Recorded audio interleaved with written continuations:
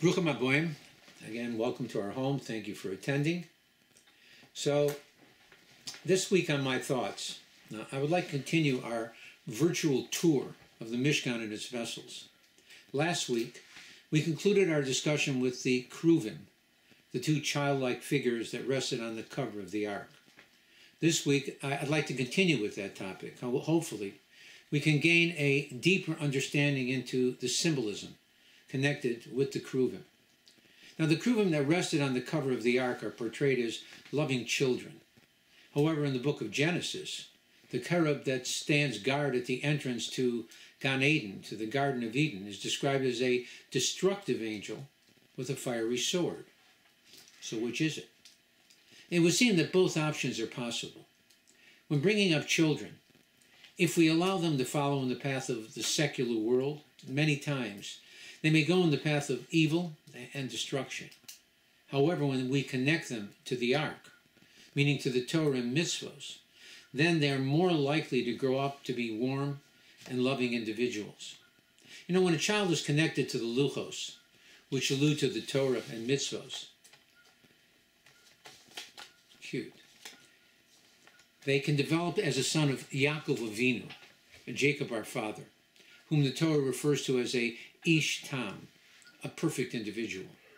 However, when a child is not connected to the Torah, then he may take a sword in his hand and become a son of Esau, again the other son of Yaakov Avinu. The Aleinu L'Shabeach, based on the Talmud in Baba Basra, states that when the Cheruvim were facing each other, then it showed God's approval of the children of Israel. This phenomenon was meant to teach us that it is God's desire that we face other people, meaning that we should care for other people's needs, both physically and spiritually.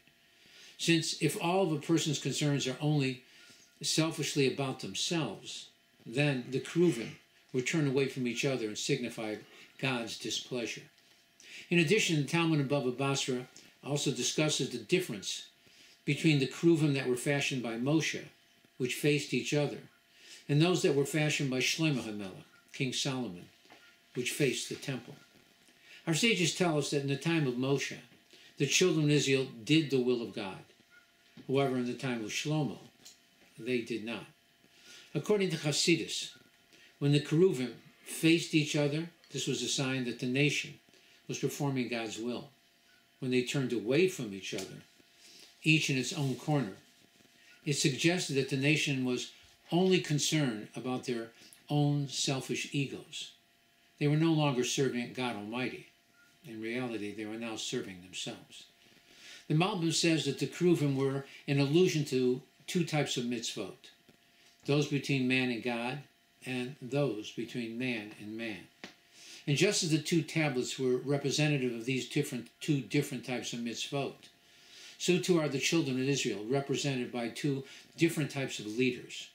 One, the Kohen Gadol, the high priest, who represented man's obligation to God, which was connected with the first tablet, while the king represented those laws that apply to our relationship with man, which is connected to the second tablet.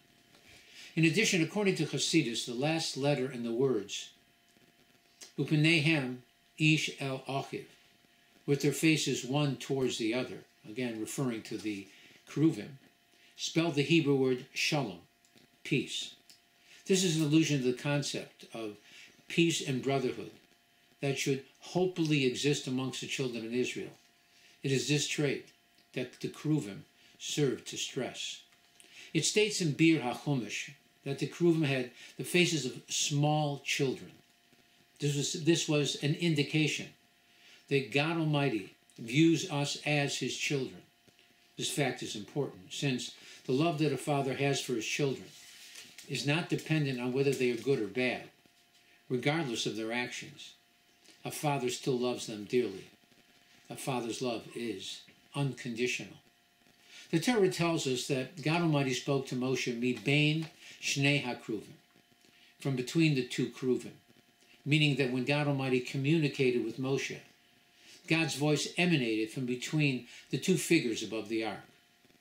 If you were to take the first letter of the three Hebrew words Mem, Shin, and He. Together they spell out the name Moshe. Moshe was the only prophet to whom God Almighty spoke to in this fashion. The next item that is mentioned in the Torah is the Shulchan, the table. Why does the Shulchan precede the menorah? Because the Shulchan represents materialism and the menorah represents spirituality. Torah, just like the tribe of Zvulun, the businessmen, preceded the tribe of Yisachar, the Torah scholars, and so too here. That being the case, then why did the ark precede the Shulchan, since the two represented Torah? The Chassam Sofer stated, because the ark represents a Torah scholar who doesn't need to be supported by anyone. In fact, he may well be like Rebbe Hanina ben Dosa, about whom it was stated that the whole world was supported due to his merit. The Chassam Sofer also stated that the ark preceded both the Shulchan, the table, and the menorah, the candelabra, to teach us that every Jew has a need and an obligation to study Torah. However, those Torah scholars who study and serve God with sophisticated and in-depth learning of Torah should be supported by the community and freed from any financial worries, which is alluded to by the Issachar-Zevulun relationship. The significance of placing the Shulchan in the Mishkan was a reminder that all material blessings are channeled to us from God Almighty. However, in order for that blessing to grow, it must have some root from where it can draw from. The Shulchan represents that root, something that is physical, so that God's blessing can rest upon it. Like the story of Elisha in the book of Malachim, and the prophet Ovadiah's wife, where Elisha gave her a blessing that the oil that she would pour would continue flowing until she had filled every container that she had collected in her home. From this famous story, many have taken up the custom of leaving some bread on the table when they recite the grace after meal, again based on a Ramban. The Shulchan, the table, was placed on the north side of the Holies, and the menorah, the candelabra, was placed on the south side. This was not done randomly. Our sages tell us that if a person wants to connect to spirituality, well, they should pray from the south side of the synagogue. That was the side where the menorah was placed in the Mishkan. On the other hand, if an individual desires financial success, well, then they should pray towards the north. That was the side where the Shulchan, that housed the showbreads, was kept. As we read in the book of Job, Mitzofon Zahav Yaseh, that gold, meaning riches, comes from the north. The order of the Torah's description of the items found in the Mishkan teaches us a great deal about the relationship that exists between the Torah and its supporters. The Shulchan preceded the menorah to teach us, as it states in Pirkei Avot, the ethics of the fathers. Rebbe Elazar ben Azariah said, "Im ein kemach, ein Torah," that if there's no flour, then there can be no Torah. However, the ark symbolized that im ein Torah, ein kemach, that if there's no Torah, then there is no flour. This tells us that both are dependent upon each other. Now, the dimensions of the top of the Shulchan were all in whole numbers. This was, again, to tell the businessman that he should be positive and aggressive in his attempt to attain wealth. However, the height of the Shulchan was in halves, to say that at the same time, he should retain his humility. He should always remember from where his success really originates from.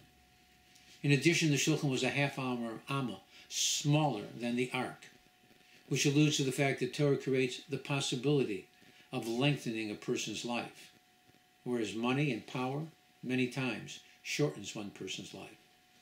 Now, the wood that was used in the construction of the Mishkan was Atzei Shittim, meaning acacia wood, a type of cedar. This wood was very special. God Almighty had told Yaakov Avinu, Jacob our father, when he was leaving the land of Canaan during the famine, to join Yosef in Egypt, that he should take young cedar sprouts and plant them in Egypt. Yaakov Avinu told his sons before he died that when they would leave Egypt, that they should be sure to take these cedar trees with them.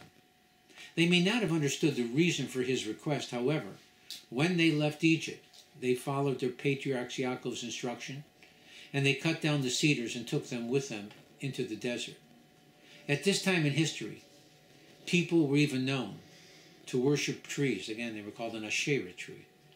Yaakov Avinu wanted to be certain that the wood that would be used to build the holy Mishkan would be free of any taint of idol worship. Reb Simcha Cohen stated that in the future, this shittim wood would act as an atonement for the 3 cardinal sins that the nation would transgress in the 40th year of their journey in the desert. Their sin occurred in a place called Shittim. The 3 cardinal sins that they transgressed were murder, sexual improprieties, and idol worship. These are the 3 commandments that a person must give up their life for rather than transgress. Rabbeinu Bachai states that now that we can no longer bring sacrifices, that one's table serves as a substitute for the altar in the temple. Therefore, a person's table has the power to serve as an atonement for their sins, again, much like the altar did. In fact, it became the practice of many of the righteous Jews of France that when they died, they would use the wood from their dining room tables to construct their caskets.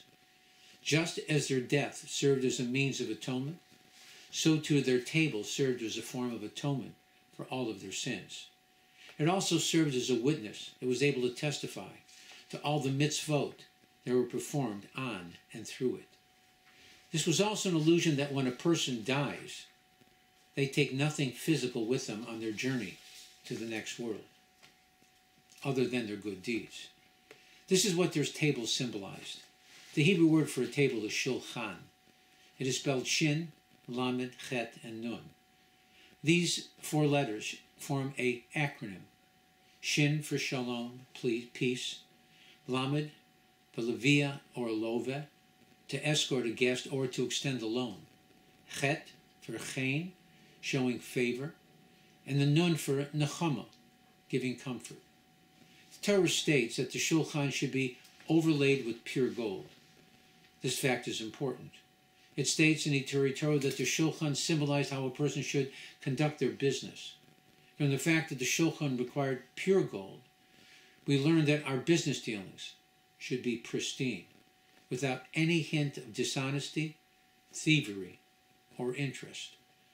The Gemara, the Talmud, tells us that the first question that one is asked by the heavenly court on their day of judgment is, were you honest in business? The Torah continues and states that the shulchan would be constructed with poles made of acacia wood, overlaid with gold. Torah Shalema states that even in the temples, these poles were still attached to the shulchan. In the desert, again, it was logical to attach poles. After all, the table that was transported by the nation whenever they traveled from place to place at a moment's notice. However, that was not the case once it resided in the temples. It seems that when the people came to the temple for the festivals, the Kohanim, the priest, would take the shulchan outside of the heichal where the shulchan rested. They would bring the shulchan with the 12 showbreads into the courtyard for all of the people to see. Well, this allowed the people to witness the miracle that was exhibited by the 12 showbreads. Though the showbreads rested continuously on the golden table from week to week, the people were still able to view the steam rising from the loaves as if they had just left the oven. This was to impress upon them just how much they were beloved by God, their loving Father in heaven. This was one of the 10 open miracles that proved that God's presence resided in his house. The 12 breads that rested on the shulchan were called lechem haponim, the bread of faces. They were baked in iron molds that were open on either side.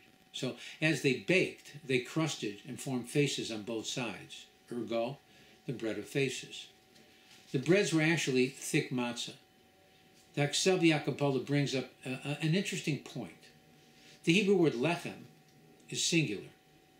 One would have thought that they would have that it would have been referred to as lachmei ponim, the breads of faces, plural. From the fact that they referred to in the singular tense teaches us that even if one of the 12 loaves was missing, it would nullify the entire offering, even though there were still 11 loaves left.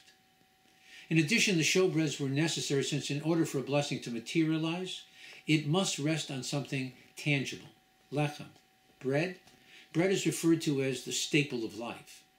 This may also be a reason as to why there is a custom to leave over some bread on our table after we finish a meal, so that when we recite the grace after meal, the Birchat HaMazon, the blessing will have something tangible to rest upon.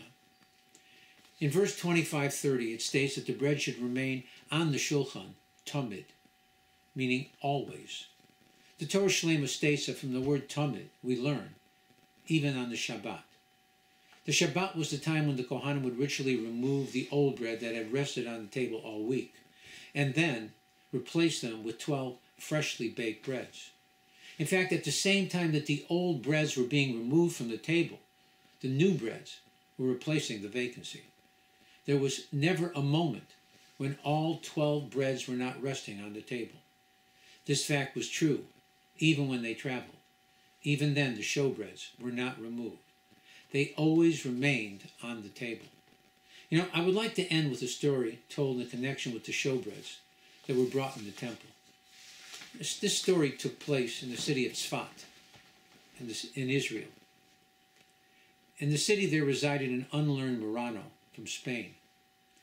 One day when he was in the synagogue, he heard about the showbreads and how much God Almighty enjoyed them. And so he went home.